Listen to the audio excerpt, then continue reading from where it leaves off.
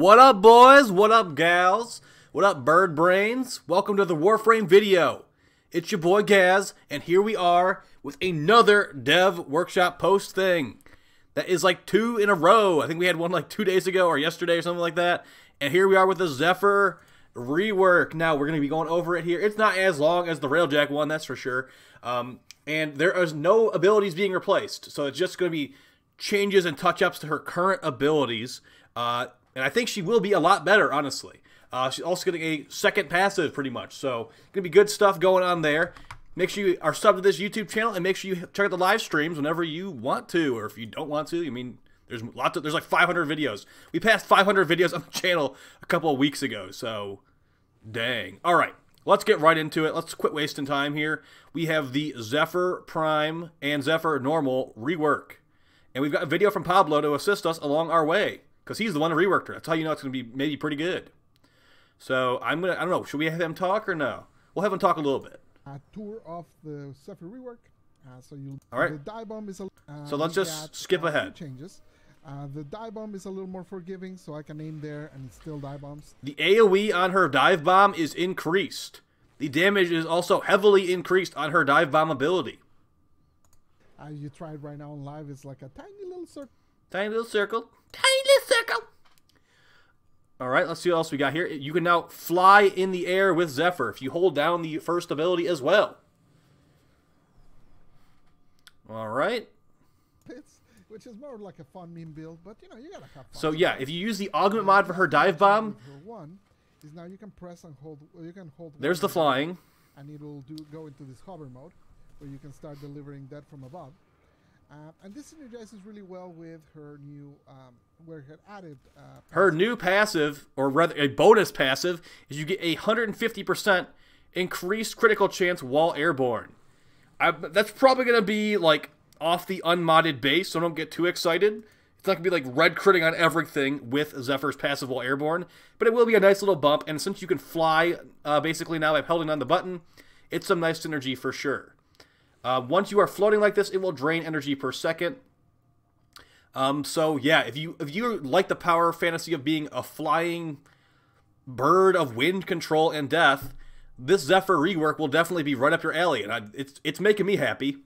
As someone that did buy Zephyr Prime Access when that came out, this is good. This is good to see. Moving on to her second ability, the Air Burst. It is going to be getting a nice little buff here, where the suction of it, like just like the previous video I made, where it's like the subsumability of Zephyrs will be buffed a lot. That is actually happening. Called it again, boys. I am the predictor of things. Let's have Pablo explain it to us. I did really good to like vortex that just lasts a little bit of time, but it basically is using the same tech from Gauss's Augment, if you have tried that. Gauss's Mock Crash Augment mod is basically what this is. Her second ability. It's like a little mini vortex that just lasts a little bit of time, but I did really good to like gather enemies. It's gonna have about 8 meter base range. To have, which was just like pushing them in a direction. So if you're in love of pulling enemies, you're in luck. Let's do another one here. See, they stay in there for a portion of time as well. So look for that. Just like my previous video on the subsumability for Zephyr, look for that one being a budget alternative to Nidus or Korra. It will definitely not be better than Nidus or Korra. Their second ability, like Larva and Snare. But look at this. If you don't want to farm out a Korra or a Nidus to subsume, Zephyr is very easy to build. She comes from the Clan Dojo. This will be a good alternative and might be better in some very, very, very niche situations. Keep in mind, you also are going to still be able to keep the previous usability where it can push enemies outwards as well. So, good stuff there. More aggressive sucking is always fun for us. Gathering them up for you to then exterminate. Her 3 didn't change. As you can see, I've been using it. 3 did not change at all. The same old 3. The effects for all the abilities changed a little bit. We get Pablo is my favorite. A little bit of extra polish in there. Now for her fourth, we have a few things. You can do a whole version. The whole version will actually stay stationary in place. So if you hold down the fourth ability, it's stationary tornadoes. So basically you can kind of dominate this area right here. Good for choke points for sure. That guy, you can see how far he gets pulled now. The pull was increased maybe like 3 times, something like that. It's like the triple of what it used to be. Also, Zephyr is the best sucker in the game now, besides maybe Vauban. before, to make them this big, you have to use your 2 to make them grow. Now they just start grown. They start fully grown. Those tornadoes look really Don't need to cool. do the 2. So, extra range and bigger size from the get-go. We also added a quality of life thing. You can see, for example, here when they go up, as soon as he dies, he gets dropped from the tornado. So in the current version, you could get very easily confused. You wouldn't know, like, is that a ragdoll? Is that an enemy? Because there's just floating a tornado. Now this guy right here actually plays the game. This guy is not going to make it where you need to have 30 wreckage built to be considered a Warframe Railjack veteran. This guy actually knows what's good, what's bad, to some extent, and this is the guy that should be promoted, honestly, and get a raise.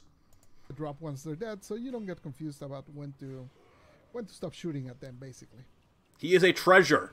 And let's put one here so that you can see a little bit more of the change in range. You saw like how far. Let's see how. All right, so the range is increased. Let's just go over their dev workshop here before we call it a video, guys. Besides the fact Pablo is a treasure, and we should treasure him. DE probably doesn't even deserve him. But he is passionate about the game, so good. Alright, so let's go over this. Tailwind, remove the hold to charge mechanic from the beginning. Instead, made it so you can hold the ability at any time while in the air to toggle into hovering mode. So basically, guys, with this new critical chance passive and the flying thing, Zephyr Brahma AC-130 or Zephyr Glaive Prime AC-130 slash machine is going to be a thing. Apache attack helicopter Zephyr, keep an eye out on it being potentially actually good. And unlike, you know, I don't have a Zephyr loadout slot right now. I'm going to make a Zephyr loadout slot right now. It's being made as we speak. Alright, let's go ahead and do that because Zephyr will not be meta, but will be good enough to play. So that is a good thing as far as I'm concerned. So, yes, let's take a look at what these abilities actually do so we can maybe help you out a little bit here. Alright, so her first ability, this is going to make it so you can fly in the air nearly permanently. If you have enough energy orbs and stuff, it will be permanent, most likely. So that's good, and also keep in mind, the AoE of the dive bomb portion of it when you land on the ground and the damage itself is being massively increased. You'll be able to do lots and lots and lots of damage with this ground pound, which apparently does impact damage, which is not too great, but still. Say you group all the enemies up with your second ability, jump into the air, then dive onto them. It will be a nice little mini nuke. I'm not going to call it like an AoE DPS or anything like that, but it is much better than it currently is. As you can see with their 500 damage at base. So that's going to be part of her synergy combo. Maybe the ultimate combo will be like, use your tornadoes. Pull enemy, if the enemies don't get pulled into the tornadoes already, use the air burst to pull them into your tornadoes, and then dive into your tornadoes to murdernate all the enemies. So just finish going over this dev workshop. The hold mechanic doesn't work very well because standing still in the Warframe is so dangerous at high levels. So you can still move around. Increase the damage of dive bomb from 500 to 4,500, guys. That is a gigantic increase. And keep in mind, that does scale with strength. And there's an augment mod called Target Fixation for Zephyr, where if you land on enemies, I think it does like even. Let's just take a look at it real quick. I don't even remember what it does. So keep in mind, this is not even a maxed out version of it. So Target Fixation for Zephyr. Each enemy hit increases tailwind damage by 40%. Damage resets upon being on the ground for 2 seconds. So this is not a good Zephyr build, by the way. We'll have a new Zephyr video coming out as soon as this update does come out, which is probably going to be coming out with the Call of Tempestari, by the way. So at max rank, this Target Fixation is going to be 100%. Okay, so you have to basically get back into the air right away because it's still 2 seconds at max rank, but 100% increased damage.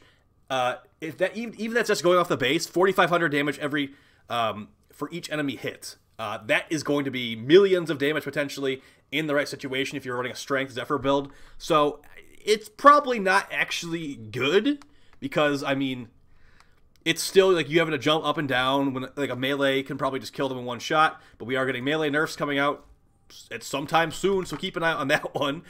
So yeah, that might be a new viable build for Zephyr if people aren't already running that. Alright, air burst, like we said, it's going to be a vortex now, very nice. The suck mechanic is being pulled in there for the synergy of the tornadoes. So you can pull enemies into them. Turbulence literally not changing at all. It's a very strong survivability ability. It's actually Zephyr's only good ability currently, in my opinion, unless you're doing some like tornado cheese. And then for Tornado, reduce the number of tornadoes to 3 to prevent the enemies from getting too scattered, and increase the pull of the tornadoes so enemies and stay inside them more. The radius that tornadoes grab will be increased, and include a default synergy with it. Airburst will no longer need to use the tornadoes bigger, and finally, to make stationary tornadoes, you just hold down the button. Roaming tornadoes will spawn on top of enemies still. Okay, cool. So very good stuff here. Honestly, very good stuff.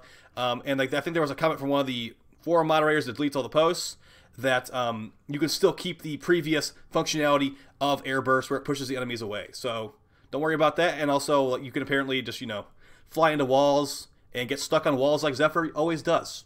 So overall, guys, a good rework. Not as game-changing as the Nezha rework, but it will make Zephyr playable. It will definitely make Zephyr playable.